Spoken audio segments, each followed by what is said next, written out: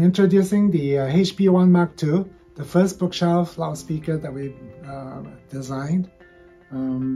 These have the constant directivity horn together with a 6.5-inch woofer. When we first designed this, the aim of this one is to create, especially for two-channel stereo, where it's really important, is a nice stable image. It's very precise and seems detached from the main speakers, and can walk around the room and the soundstage doesn't change.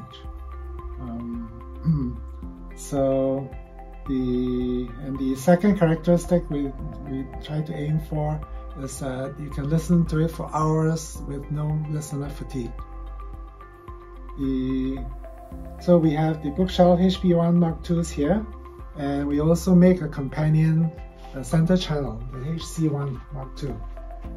So this is just a low profile version of it that normally people want to put under the TV that needs the wider than tall shape.